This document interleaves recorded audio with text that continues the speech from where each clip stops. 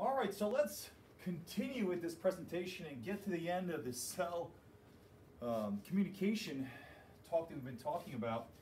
And so again, we've been talking about the three basics in the transduction pathway. We have reception, the transduction of the signal through the membrane, and of course, that chemical signaling that leads to the response. So again, it's very important to understand there's reception, there's transduction, that's kind of like a conduction of the signal through the extracellular to the intracellular.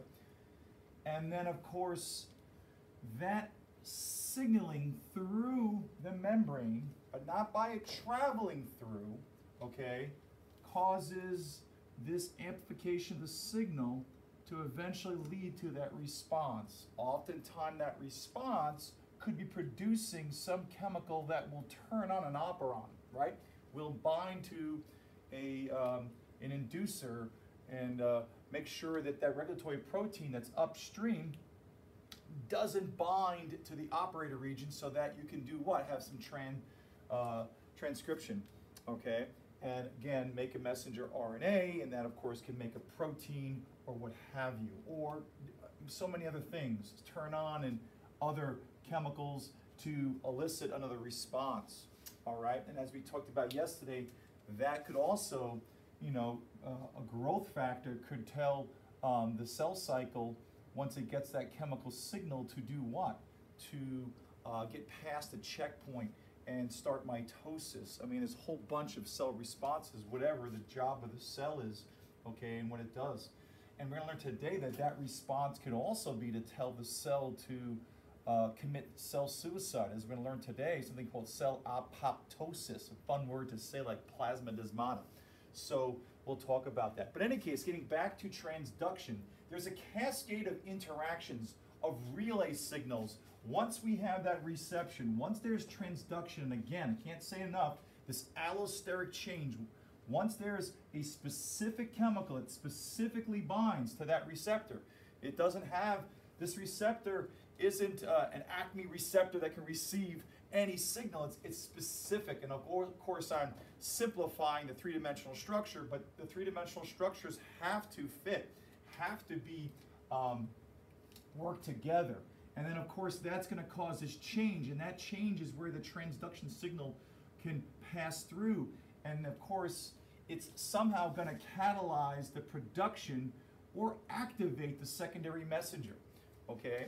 So signal transduction usually involves multiple steps, multiple pathways can amplify. Now, I'm showing you one step, but there could be other different pathways that interrelate. Maybe one signal can coordinate with a different signal. As I'm showing you a cascading effect, there's going to be interdependence upon other pathways. There's thousands of reactions going on. So these reactions that are now stimulated can also interact, okay, and catalyze other reactions to go. And this idea of not just having this set of reactions, or these reactions occurring with other reactions, make the cell interdependent, or I should say work together. Homeostasis can work. There's a flow here. These things don't happen by themselves. They work with other chemical reactions and support other systems.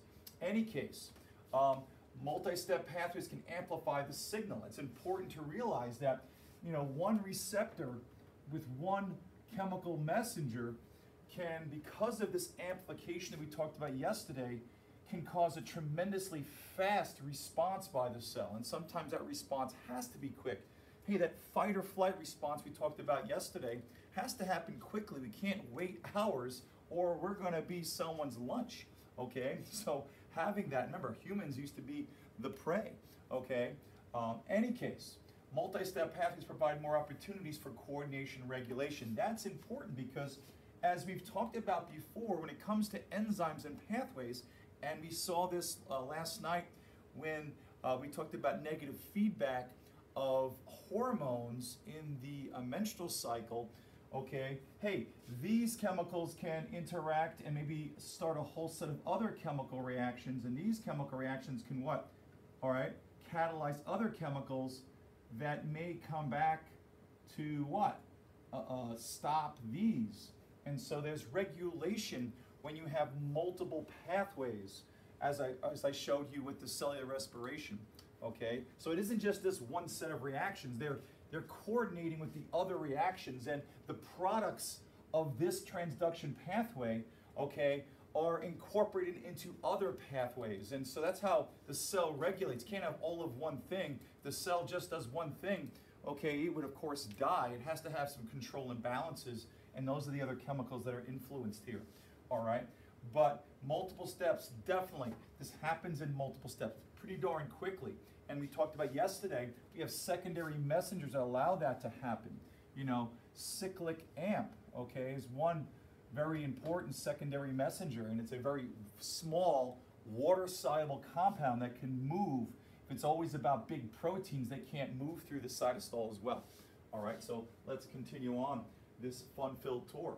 Okay, of course they relay a signal from the receptor and to response, and it's like a falling domino effect. Okay, the receptor activates one protein when it activates another, and it keeps going. But again, it cascades out.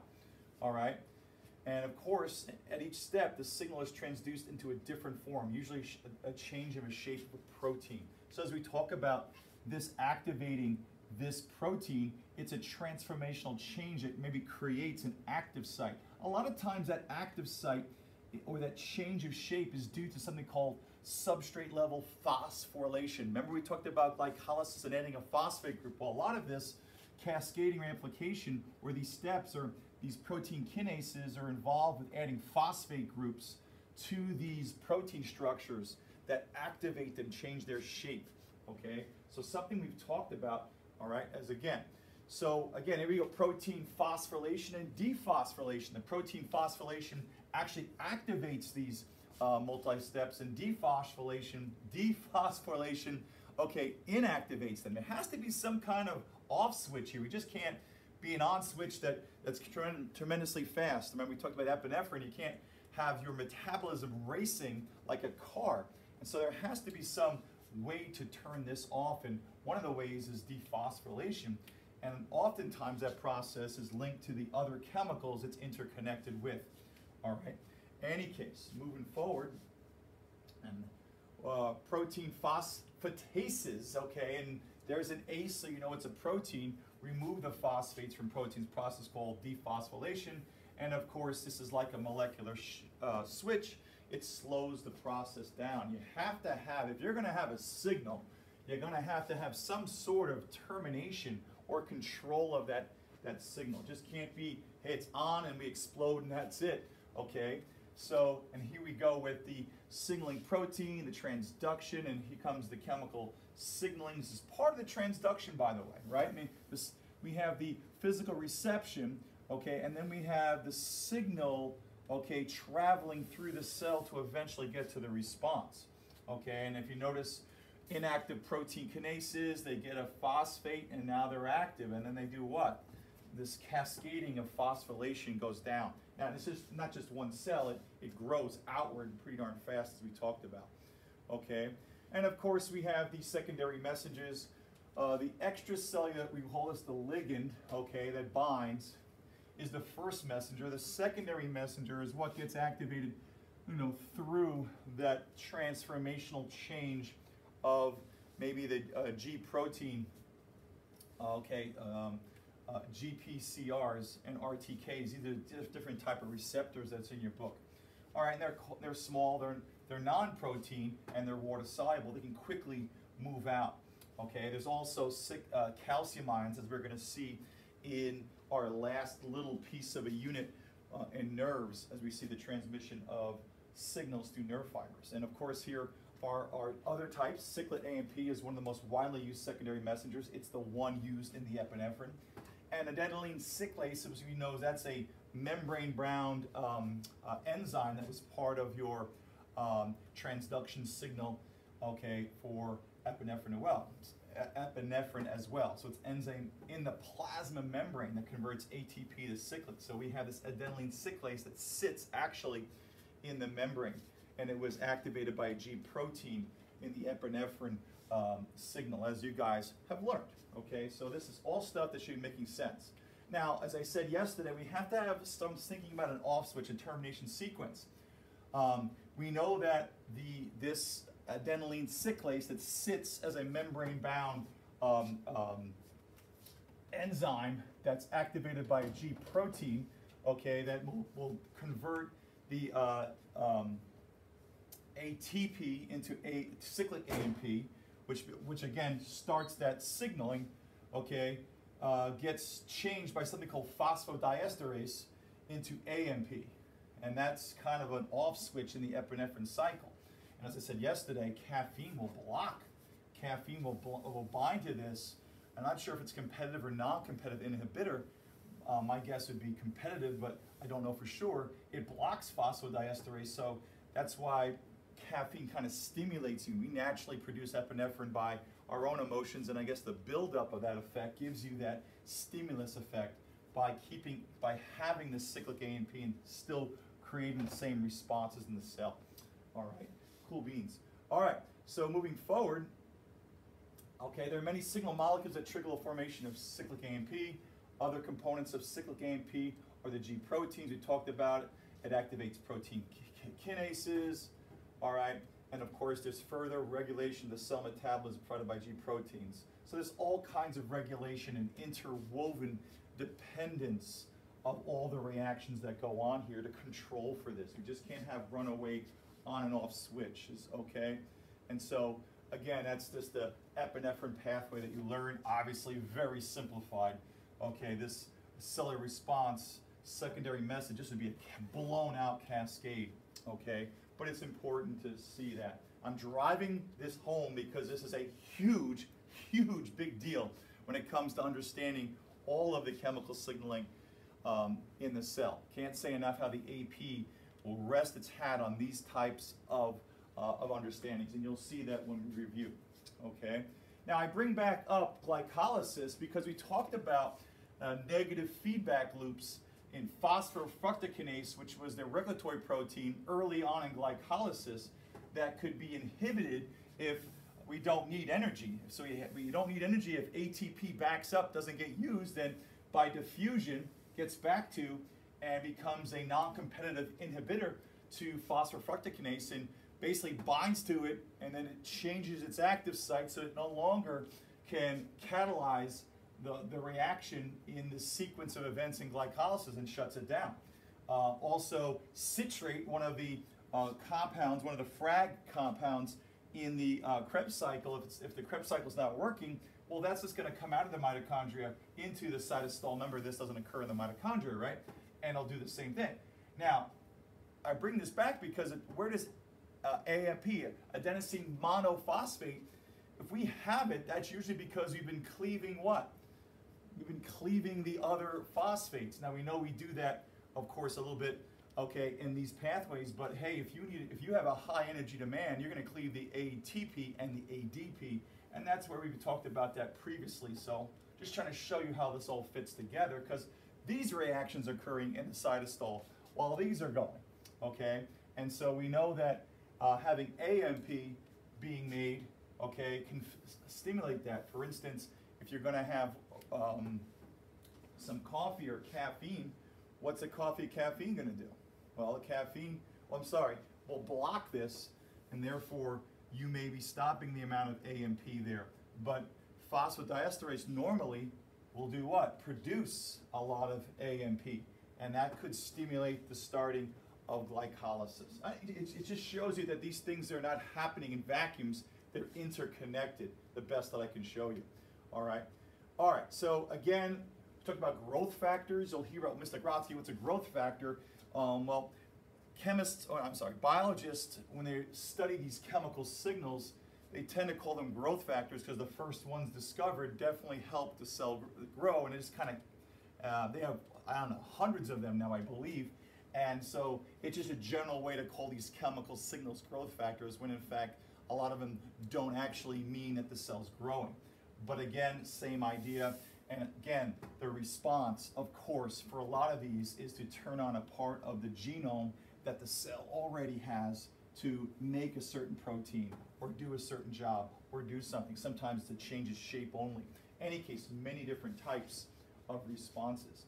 Okay, and here's another showing you how this cascading binding of epinephrine to G protein coupled receptor, one molecule. And what does that result in? 10 to the 8 molecules. Look, we have the transduction. And what is transduction? Once I go through the receptor in an inactive G protein, okay, that's a peripheral protein, okay, becomes 100 molecules. So we activate 100 molecules from one receptor. And then we go to what? Okay, then of course the inactive adenylene cyclase that does what? Makes the cyclic AMP, which of course, okay, makes what? 10 to the 4. All right, 10,000 of them. And that cyclic AMP, that chemical messenger, which is what? Water soluble, can go through and find these inactive protein kinases, big that phosphorylate for us. And of course, now we're going to make 10 to the 6th. Okay, now we got 1 million of these active substrates that eventually make what? 10 million molecules. In this case, I'm showing you the pathway of how the binding in epinephrine will actually stimulate the response of what's that? 100 million glucose molecules that are stored in the liver as glycogen. And again, that's a response you should understand in putting more glucose into the what? Bloodstream real quickly. Okay, so one epinephrine molecule in a very fast response will release what? 100 million glucose molecules. Okay, and it better be fast because we need that response fast to get away from that cheetah that's running, okay, after us. All right, that's a really important slide right there. Okay, now we've talked about positive gene regulation before, and I'm just going to quickly go through this because you need to know it, and it's important, okay? Generally speaking, because this is where you're going to see this as well, that cyclic AMP, that's a chemical secondary messenger, also helps getting into the nucleus. So if you're going to produce a lot of the cyclic AMP, it's also a messenger that gets in the nucleus. Now in terms of E. coli, because we're really living in the eukaryote range where we have usually transcription factors. We talk about the cell response. It's important that we're talking mostly about eukaryotes here. And instead of, we turn on a genome by a transcription factor. And that factor, again, is another protein that's made that binds to a particular spot on the genome, like the Tata box, that helps the RNA polymerase bind to the promoter region and make the messenger RNA. But if you remember in E. coli, okay, this is the lac operon. Remember, the lac operon is the operon that produces the genes to break down lactose. Now, lactose isn't a form of sugar that E. coli prefer to use. Their evolutionary prefer and efficiently use glucose better. So, but if you have no glucose, a lactose will have to do. Now, we have this LAC-I, a regulatory gene, upstream. That's what a lot of these, cell responses do.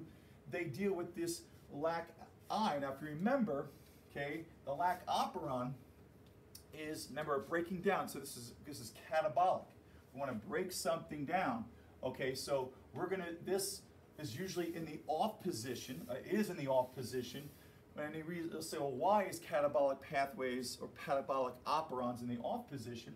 Well, it is because why would I keep this gene on, use resources, if I don't have any lactose available? So you keep it off, which means the RNA polymerase can't bind, which means the LAC-I, which is the regulatory gene upstream, when it's made, binds to the what?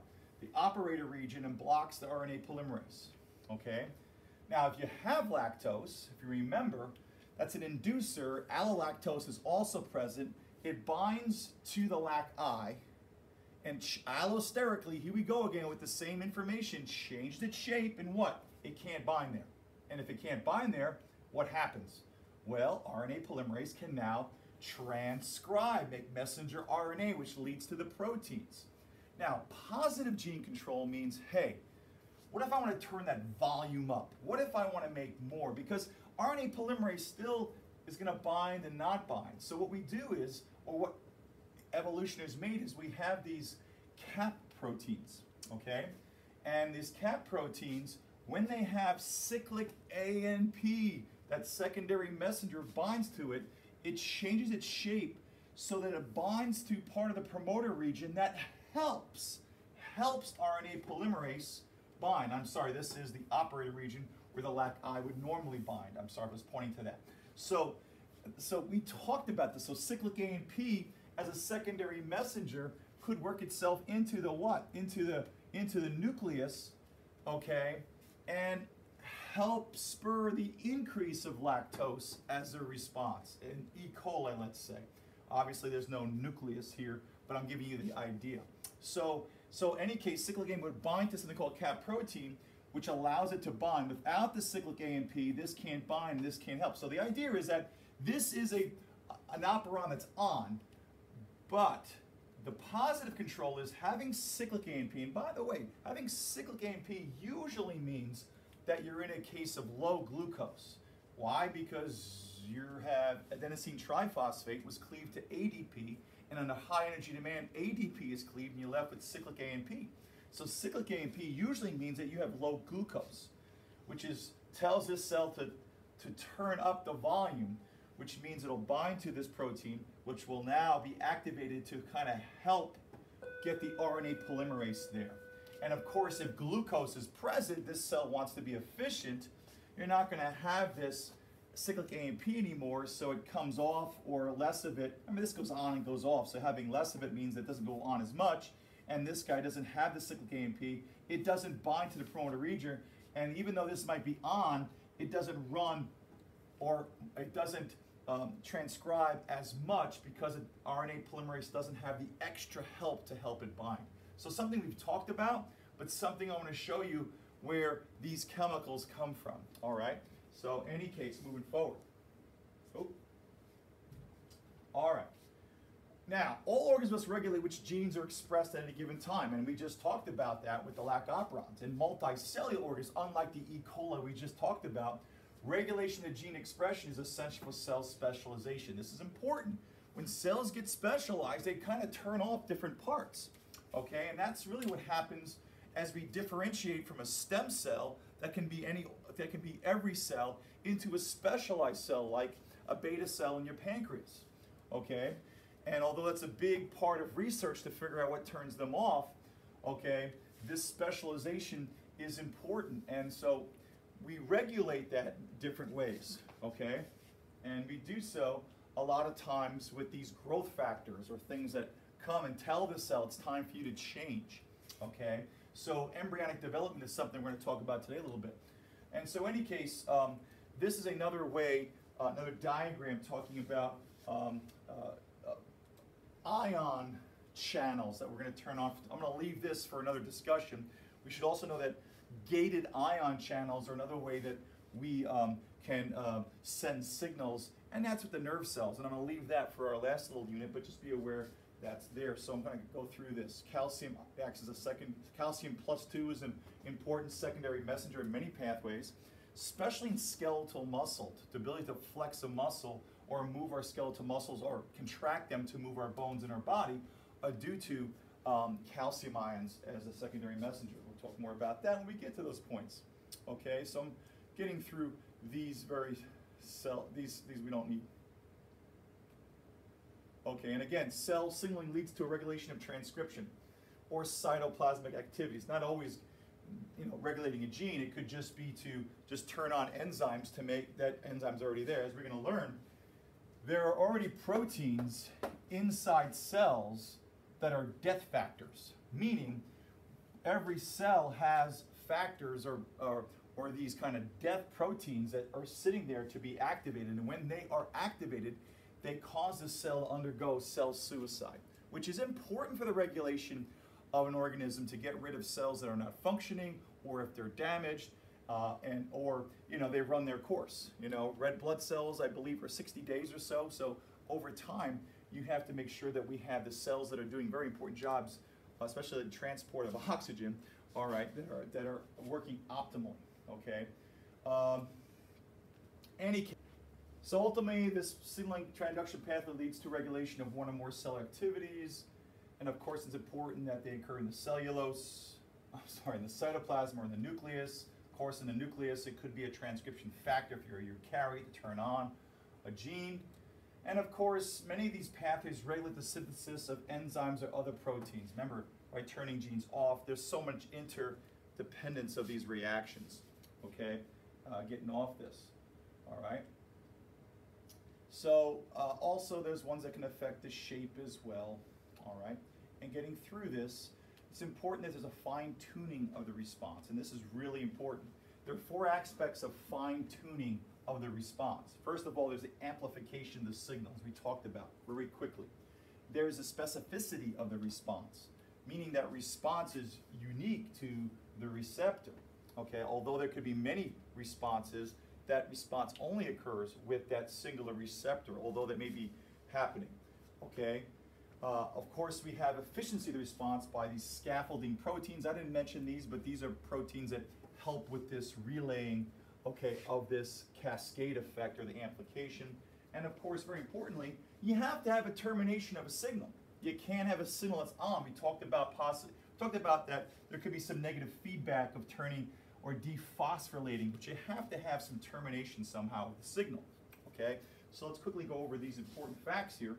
Okay, enzyme cascade amplifies the cell's response, each step, okay, and the number of activated. So we know that different kinds of cells have different collections of proteins, and this is really important. You know, we talked about epinephrine.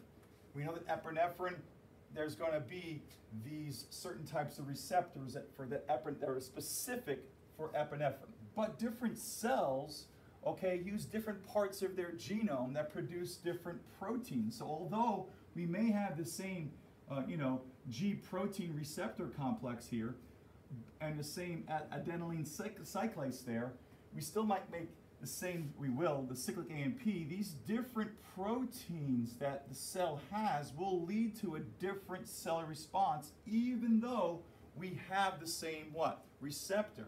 And that's important for that cell. Remember, we talked about that.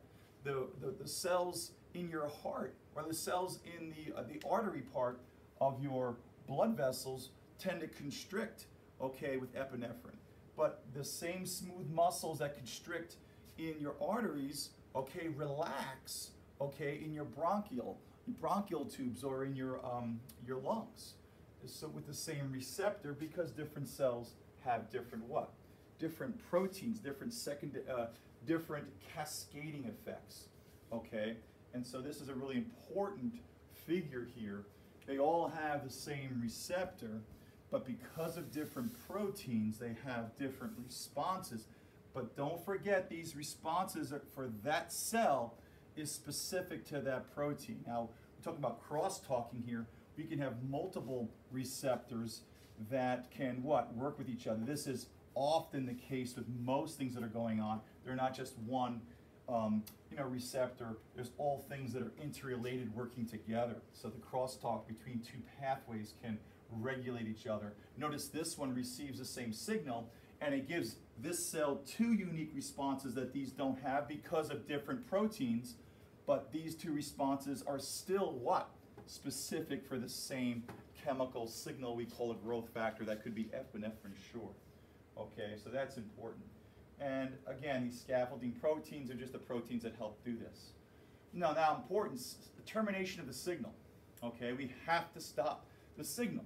So the termination normally just means that these things bind and they unbind. They're not permanent bonds that stay there forever. So they come on and they come off. They're specific for the shape of the receptor, as we've talked about, form and function with proteins. So they come on and they come off, these receptors.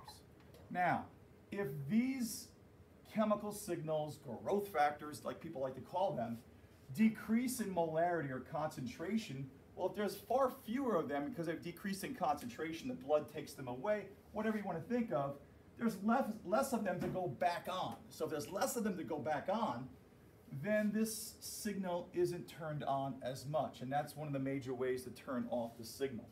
That the ligand, the growth factor, the attaching compound, is coming off more often now because there's less of them. All right, that's important. It doesn't just stay on. Okay, now let's talk about cell apoptosis. It's programmed or controlled cell suicide. And this happens, or the components of the cell are chopped up when this happens, and they're packaged in vesicles that are digested by scavenger cells. I can speak. So say with me, cell apoptosis. Apoptosis. Feels good, like plasmodesmata or phosphorufructokinase. Really some fun words. So we have this cell suicide. Now, when does a cell do that? When it gets a chemical signal to do so. When would it do so?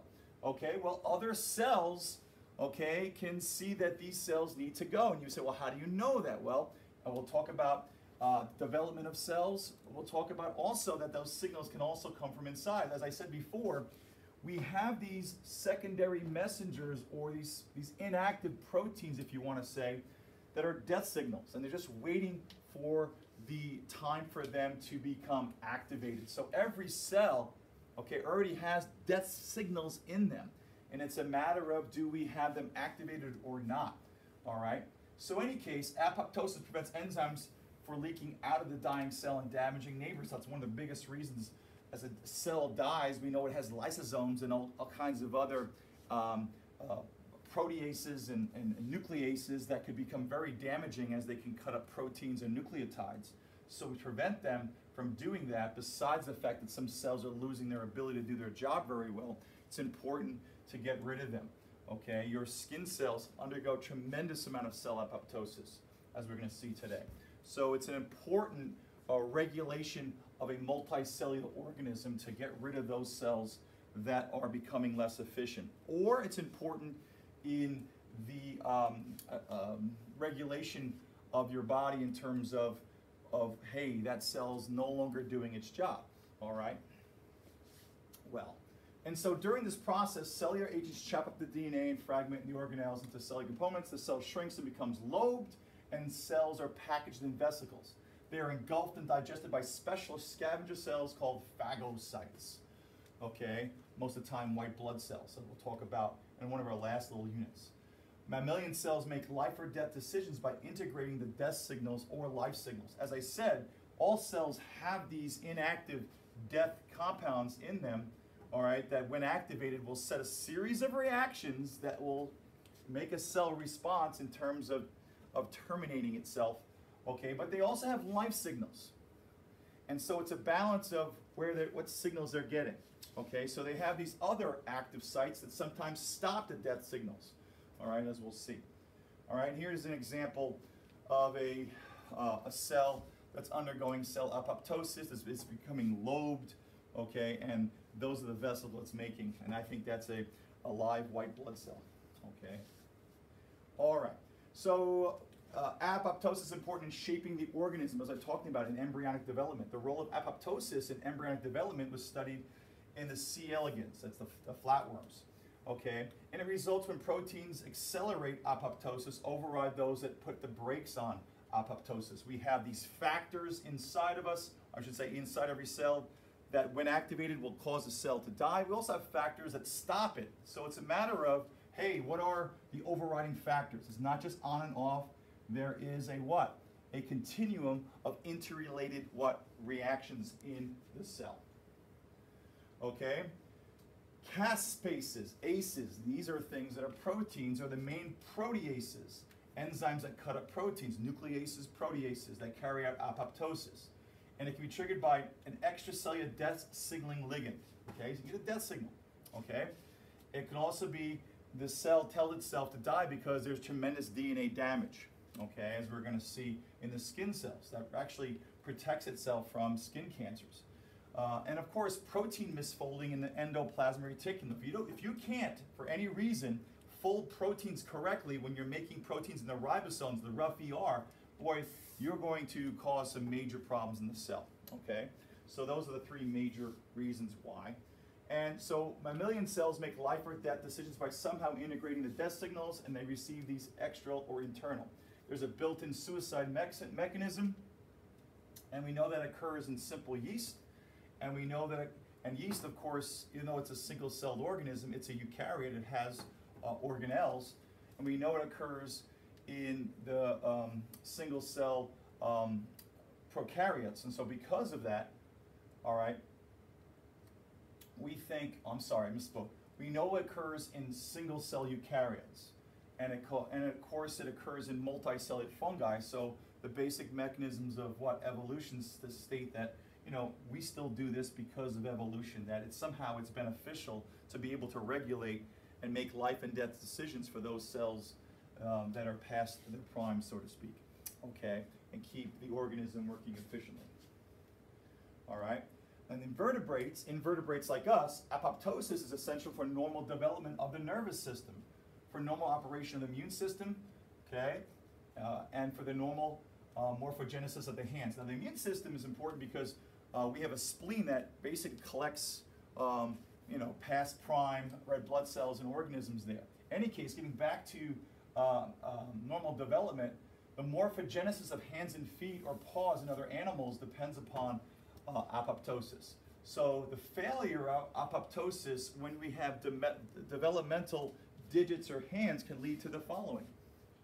Okay, so webbed fingers and feet occur because, well, when we first make them, they're all webbed, and of course to get rid of these cells, we signal these cells to undergo cell apoptosis to separate them. In this case, they did not, okay? And that is where we get that. And we continue on. There's some other examples. Okay, here's a famous person, I forget his name, but he's showing this person, I'm not sure what he got, clippers, his webbed feet, good for him, I guess. All right, obviously webbed feet are helpful to swim, but this is just the cell apoptosis didn't work. And then of course, okay, here's another example where developmentally, we should have told these cells to die to separate the fingers. And if you didn't notice my hands, just kidding, my hands, they're not webbed. Okay, you get that. All right, moving forward. And there we go, it's showing you how these digits, okay, we're telling, you know, embryonically or developmentally, I should say, to get rid of those cells, okay, in those areas. All right, and that's what creates that. Interesting enough, if you didn't already know, mammals, our fetuses look very much the same when we start out. Okay, we start as a blastocyte. We talked about that last night, where it binds to the endometrium wall. Okay, placenta is developed that produces progesterone that maintain the endometrial lining. Okay, but we all look very similar. And how do we come out differently? Well, during development, we tell, okay, different parts of our cells to change, and that changing could be through either chemical signaling to open up different parts of our genome to differentiate, we call, or a cell apoptosis. So we have the human, the horse, the cat, and the cow. Which one do you think is which? Well, the bigger brain. Here's the human. Okay, I'm guessing. I can see hoofs here, so that's the cow. All right, you can see the bigger elongated head. You don't see the hoofs yet, but that bigger tail, that kind of elongated head, there's the horse, and I believe that's the cat. Looks very similar, don't we? Okay, and so how do we change? Through chemical signaling that tells cells to change their shape or their function, or cell apoptosis to kill certain parts off. Notice we have very similar structures early on. Okay. Now, we also know that cell apoptosis may be involved in some diseases, Parkinson's and Alzheimer's. These are, you know, diseases of the brain that we should be killing off certain cells, yet they're not, so they're contributing to some buildup of chemicals, okay? Don't know all there is to know about that. And they may be contributing with some cancers if you have interference. Remember, cell apoptosis, if you've got a problem with your DNA, which is a mutation that could be really lethal or produces what, a continuous growth factor so that you grow a tumor, that could lead to a cancer where that cell should have killed itself. That cell now is producing proteins continuously to get itself past the checkpoint, and it's continuously undergoing mitosis, and that of course is what a tumor is, okay? And of course in humans there are 15 different caspases that carry out apoptosis. One major one is where we have mitochondrial protein. Cytochrome C is a electron transport protein that can diffuse out and bind with these bad factors and cause the cell to die. Okay, so you also, not just having chemical signals that can cause that, that response, you can also have an internal signal that can occur. All right, so it can occur from inside the cell or outside the cell. All right, so let's talk about skin cells. We're going to finish this up. We're almost done. We know that UVB is a mutagen. Mutagens are things that, with high energy, that can actually change and do what? Break chemical bonds, or break the H bonding in our what? DNA. And when they break them, our body repairs them. But when it repairs them, sometimes that repair, okay, isn't all correct. And we should all know that infrared light is low. These are long wavelengths. These are shorter. And then UVBs are really small wavelengths, high frequency, high energy, and that could break DNA. So we have our skin, our largest organ in our body, and we have our skin cells. A keratinocyte, okay? And these guys have these nuclei, or their nucleus is in the middle here, and they get damaged a lot by receiving these UVBs, and they damage their what? They damage their DNA. And we recognize that by telling the cells that have damaged DNA either undergo, hey, repair that DNA, or if it's not repairable, kill off those cells. Who has had sunburn? Sunburn is when your cells flake off because we told those cells to die, because those cells, we think, have damaged DNA. And those cells could have damaged DNA to what? To produce a cyclin or a growth factor that may have continuous what? Mitosis and grow a tumor. That's how cancer results. Now, the DNA damage isn't always in that region, but it could happen just by chance. So it's important you recognize that. All right, so apoptosis and D are both clearly adaptive to this thing. Okay, so here is our skin cells, okay? And so our skin cells are right here. All right, we have some white blood cells, even though it's not white, that live in our skin cells. We have this lamella granules, which are basically made from the skin cell. It's kind of a barrier. It's a hydrophobic barrier, so to speak. It's basically made up of lipids, and it prevents water flow, so we don't lose our water from our body as much. And then, of course, we have, well, dead skin cells. Why are they dead? Well, they lost their what? Function. And so they get pushed through. And we know that that they flake off. You itch, you have ashes, or most of the dust in your house is due to the flaking off of these dead cells that were told to die by cell apoptosis, some local chemical signaling. But we also have these melanocytes, and these are cells that give our skin color, and more importantly, what they are is they are actually very helpful in protecting our cells of our skin from UV radiation. Okay, so I think I'm going to play a video now. Melanocyte to melanoma. Melanocytes are cells that produce melanin, a brown-black pigment that determines the color of the skin, hair, and eyes in humans, with our skin cells, and helps to guard against the damaging effects of the sun. In the skin, melanocytes are positioned at the epidermal-dermal junction, appearing as rounded cell bodies with long irregular extensions called dendrites. The formation of melanin occurs in the cell body, in an intracytoplasmic membrane-bound organelle called the melanosome. So that happens in the cell of the melanocyte. The melanosome is transported by microtubules toward the surface of the melanocyte to a neighboring keratinocyte. Melanosomes have been released into the matrix of the cytoplasm in the keratinocyte and accumulate in the supranuclear regions of the cytoplasm, thereby protecting the nuclei of dividing cells from the damaging effects of the sun. Several factors such as heritable predisposition and genetic mutations increase the risk of malignant melanoma. Ultraviolet UV radiation, such as that emitted by the sun, is directly absorbed by DNA and is a major risk factor for all types of skin cancer, including malignant melanoma. When UV radiation is absorbed by a double bond in a thymine base, the double bond opens, allowing the base to react with nearby molecules. If a UV-modified thymine base is adjacent to another thymine base on the same DNA strand, the two molecules can form a thymine dimer as a result of covalent bonding. The reaction most often involves the formation of two new bonds between neighboring bases, yielding a four-membered ring. The structural consequences of a UV-induced reaction include local distortions in the helix and a caking in the DNA strand. If UV-related damage is not corrected by molecular repair mechanisms, DNA transcription and replication are blocked, and genetic information may be permanently mutated. Genetic mutations in melanocytes are associated with histologic changes along a continuum that may culminate in invasive malignancy. The transition from a normal melanocyte to metastatic melanoma may involve several histologic intermediates, including atypical dysplastic nevus of varying stages of severity, or melanoma in situ, and invasive melanoma. Indeed, melanomas diagnosed and treated during the radial growth phase have been shown to have an excellent prognosis. Currently, there is no cure for late-stage melanoma. As a result, early detection plays a critical role in reducing melanoma morbidity and mortality. New diagnostic tools to complement the visual examination of lesions, especially early-stage melanoma and borderline lesions, and those that lack the classic appearance of melanoma, could significantly enhance the detection process.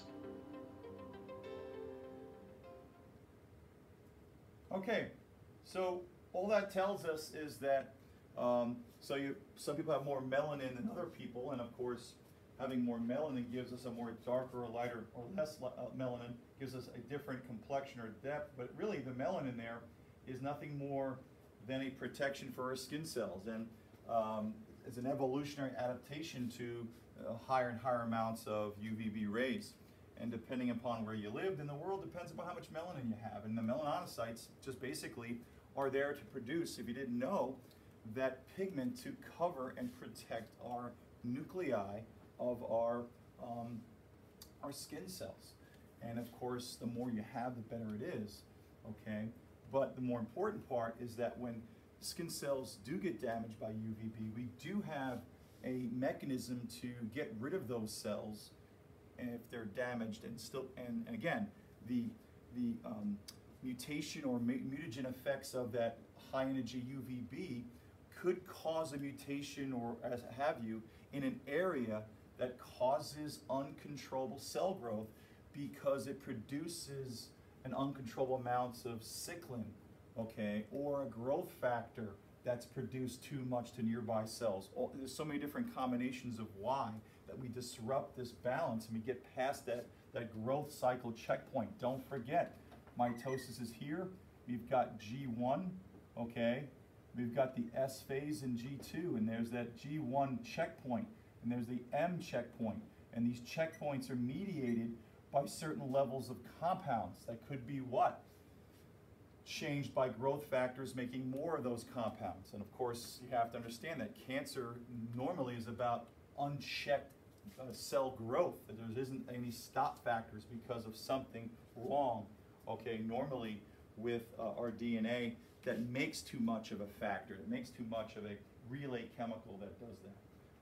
So another example of this cell apoptosis, we talked about the follicle, okay, and then during ovulation we have the spike of the FSH and luteinizing hormone that ejects the egg out of the follicle. We have this corpus luteum that remains, okay, but because the decrease in the LH and the FSH that results from negative feedback of the estrogen hitting the anterior pituitary gland, this dies off. It needs FSH to live.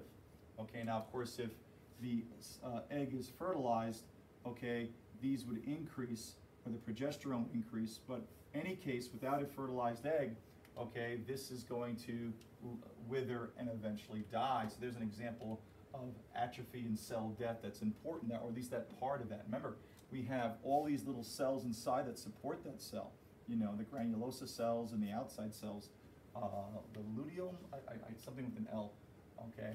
Any case, that being said, something we've seen before, and this regulation that we have inside the cell, it's interconnected with negative feedback, occurs with bigger molecules outside the cell in long distance passageway. And here's an example of regulation of hormones that work together, and we have many different examples of that. We don't have to know all the particulars of all of these for our test, but just understand how they do work in unison. Another pathway, of course, is the insulin glucose levels, and we'll talk more about glycogen, glucagon, okay, how they work together is another example of a form that's coming up, okay?